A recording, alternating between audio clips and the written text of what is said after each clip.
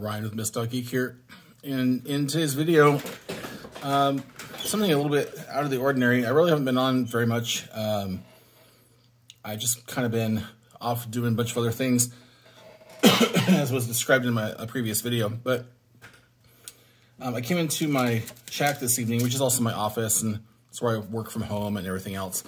I came in here this evening, and I noticed a certain smell. And if you've been into electronics long enough, you recognize the eau de burnt électronique smell. And I thought, I wonder what that is. And everything around me seemed to be fine except for one thing. And that was that JS8 call was saying that there was input-output error on the sound card or something along those lines. And so I walked over to my shack computer, and the smell got stronger. And then I looked at my beloved QDX, and my beloved QDX did not have an LED on. And it was quite warm to the touch. Yep. Yeah. So the QDX has gone to that great electronic place in the sky, whatever that might be. So we're going to tear it down and, well, just take it apart here, the case apart, see what happened. Now, there have been reports of this happening on the QRP Labs discussion group. So I'm not entirely surprised. And in fact, you know, I'll have to be honest with you folks, I'm not even upset. The QDX is a wonderful, wonderful radio. And sometimes even wonderful radios can just go poof one day. And who's to say it's the QDX's fault? Who's to say that my bench power supply running at, I don't know, about, let's see, what is my bench power supply running at? Now, let's see here.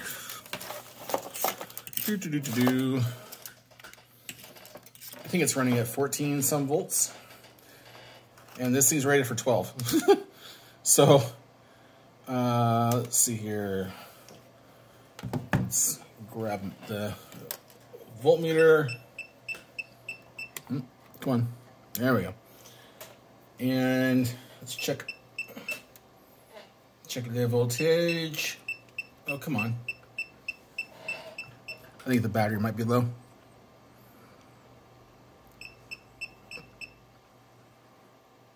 And it's almost exactly 14 volts. So that's definitely higher than the 12 volts that it's rated for by about 20%. Okay, could that be it? Yeah, could be. Excuse me. Let's continue tearing this down here.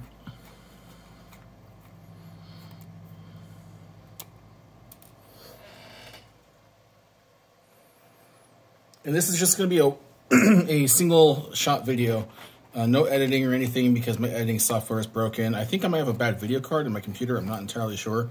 I've had some weird things happen. Okay. Oh no.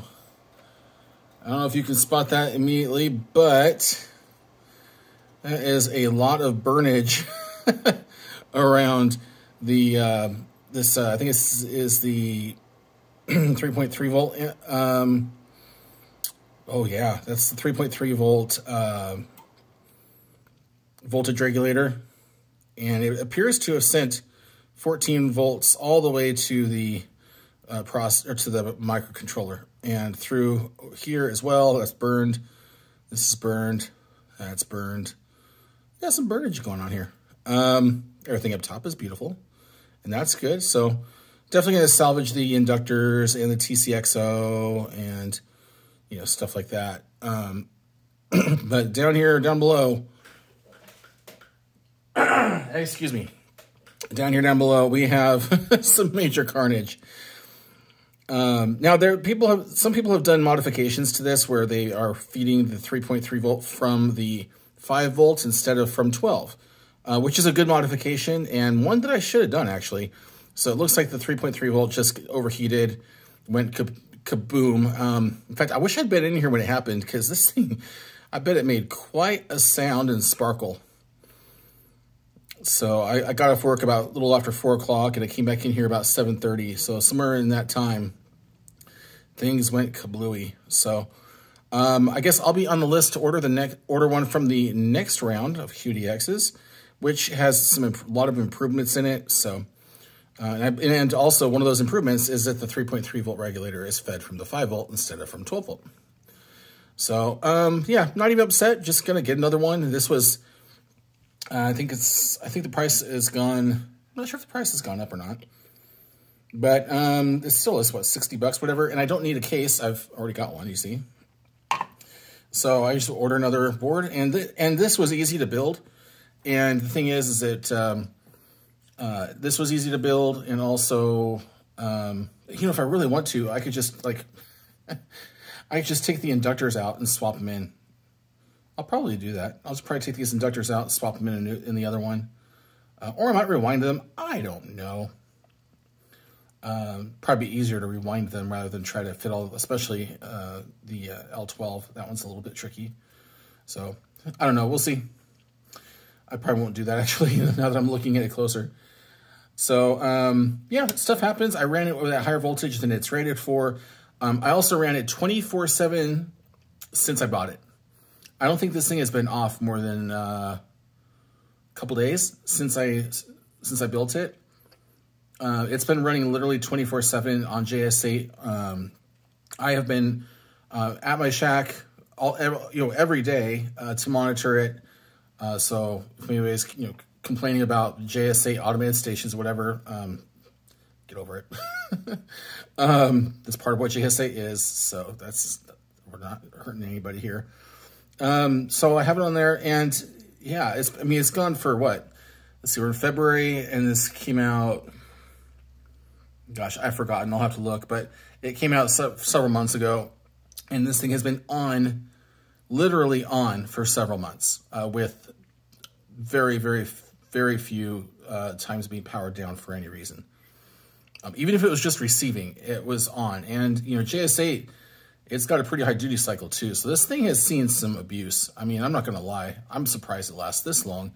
And this is a flaw that's already been fixed in the next revision. So like I said, I don't even have room to be mad. Guys, I got my money's worth. And on top of it, I had fun. This is a fun little device. And it's a delight to use, and it was worth every penny. So even if I had to buy the whole thing over again, which like I said, I've already got the case and stuff, so I'm just going to hang on to that. It would still be worthwhile. I mean, I spent, I think was it $55 or $63 or whatever it was for this guy. I think it was $55. I forget.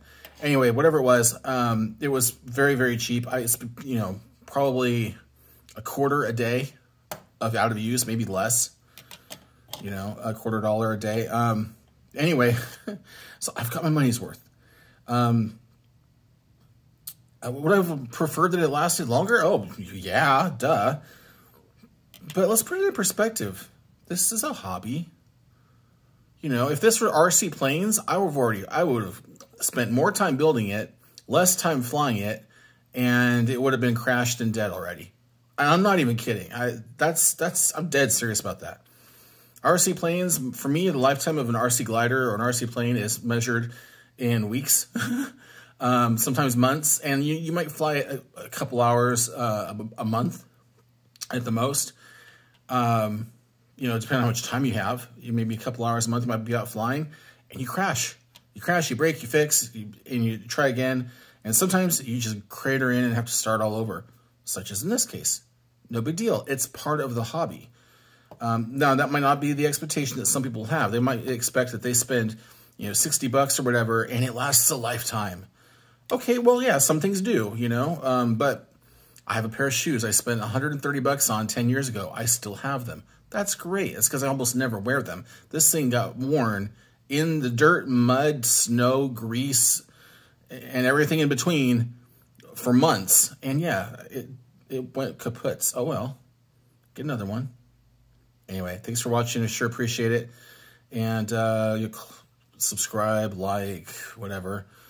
Also, I'm trying out a new thing. I'm going to put it in the description below. If you like this video, you want to support the channel, buy me a coffee. I'm trying out a new thing. I don't know. We'll see how it goes. Thanks for watching. Take care. Bye-bye.